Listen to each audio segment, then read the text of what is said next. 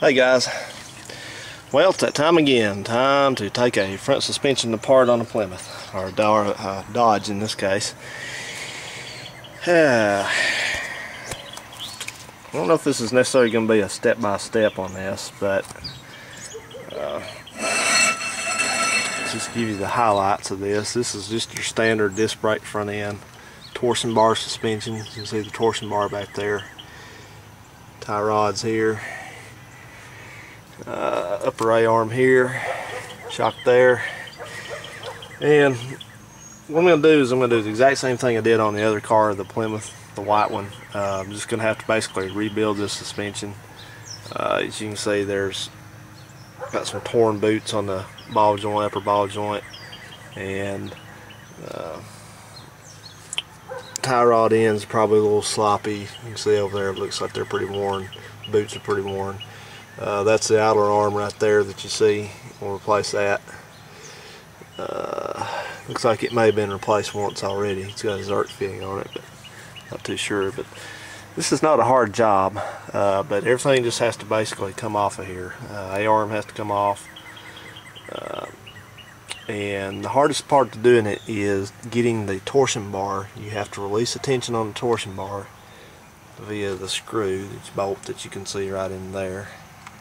You have to completely unwind that bolt and let it torsion bar relax, and then you have a clip back here at the back end of it that you take out. It's up in this little recess right there. You probably can't see it, but it's just a little wire clip. If it's still there, it should be. You take that out and clean that cavity out, and then you can start getting the torsion bars pushed back, and it's not real easy. So I'll show you the highlights of that, but I'm just going to start taking the, I guess I'll take the steering box out. Take that out. I'm probably gonna take this whole K-member out, because this, I've got another one, and this one's got a dent in it right here, and I'm not so sure that it might not have tweaked that a little bit, because it sure has pulled it.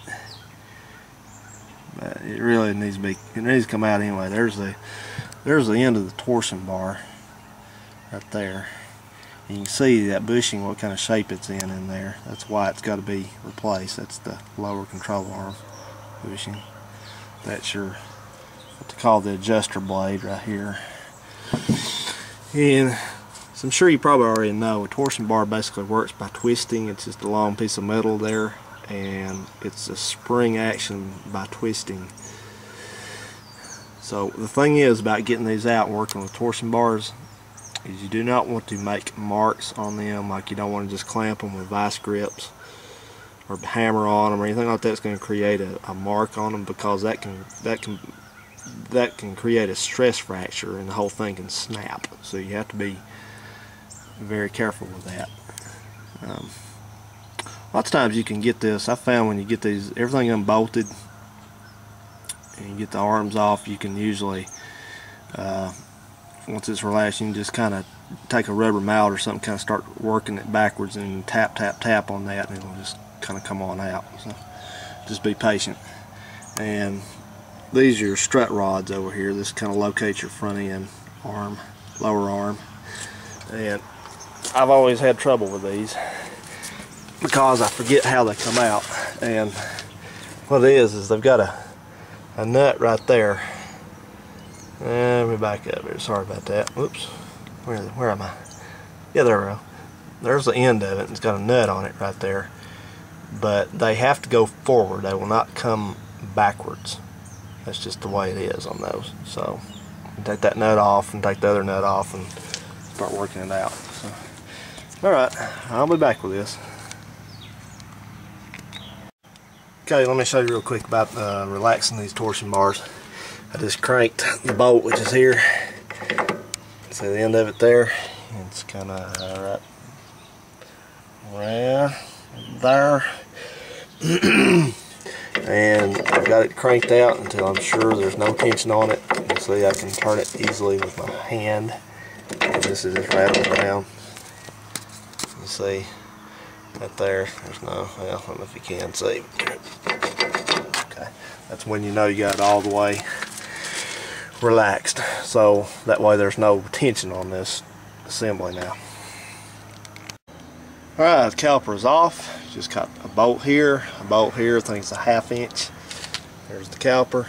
I don't ever try to use these anymore because they're known, you know, when they're this old, they're probably well on their way to have rusted up if they're not already rusted. So basically, to me, they're cores. You'll need to turn them in as a core.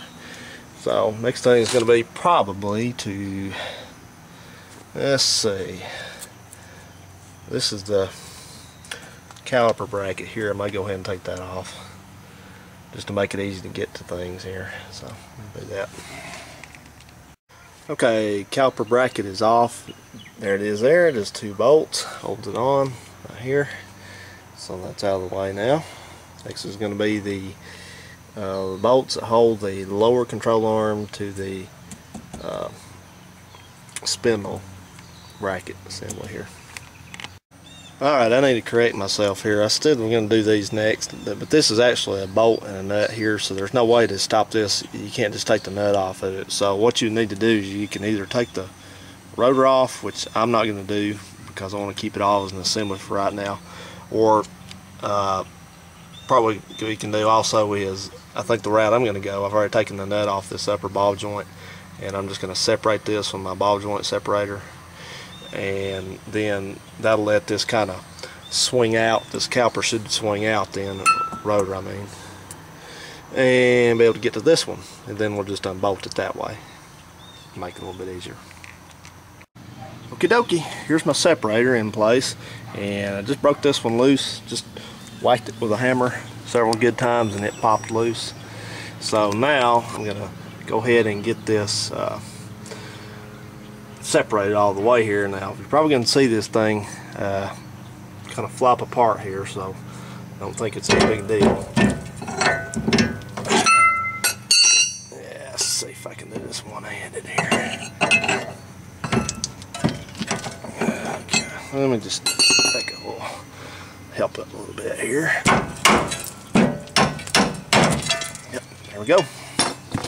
Now I can get to this to take this loose, and that'll be this whole assembly will come off, as you can see.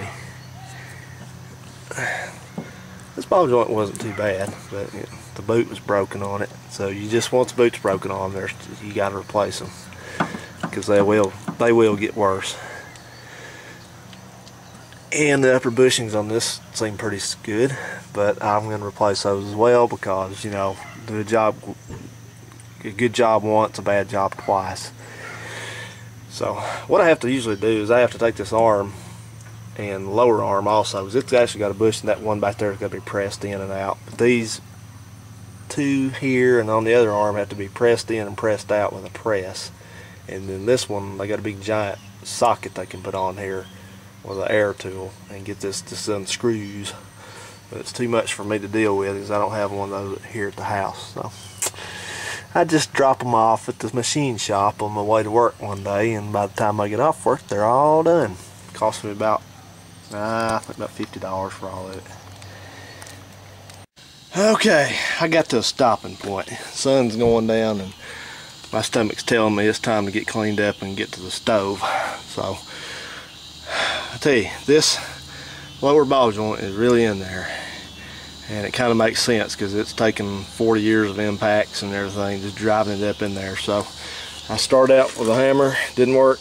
Got the BFH, that didn't work. So now I'm on to the really big BFH. And if you wonder what BFH means, just Google it and find out. Got all that done. I'll get back on this tomorrow. I'm going to kind of run a little yard sale tomorrow with some car parts, so I'll be doing that and doing this too. So I'll get back on this and get a fresh start, and I'll get this thing off tomorrow. There's no stopping me on this. I've done this before. I've been on this battlefield before, and no way this is going to get me. So stay tuned. See ya.